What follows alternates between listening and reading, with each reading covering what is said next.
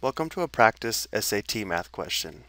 If the mean of x and 4x is 10, then what is x equal to? The mean is the same as the average, so to find the mean or average of two expressions, we want to find their sum and divide by 2. So because we know the mean of x and 4x is 10, then x plus 4x divided by 2 must equal 10. Again, this is the mean of the two expressions, and we're told it's equal to 10. And now we'll solve for x. Well, x plus 4x, or if it helps, 1x plus 4x would be 5x.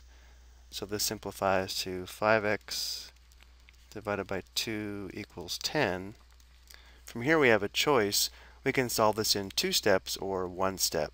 The most obvious step is probably to clear the fractions here, and since we have a denominator of 2, we'll multiply both sides of the equation by 2 to clear the fraction. So I'm going to write 2 as 2 over 1 here, and then times 2 on the right.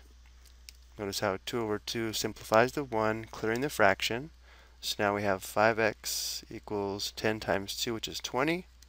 And now we divide both sides by 5. So we have x equals 20 divided by 5, which is equal to 4. So we can see from our choices, our answer is C. But I do want to show how we could have solved this in 1 step. If we go back to where we had 5x divided by 2 equals 10,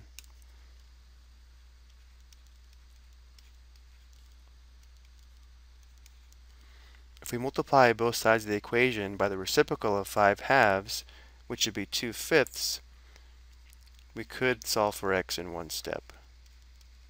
So multiply the left by 2/5 and multiply the right by 2/5. So let's go ahead and write 10 as 10 over 1.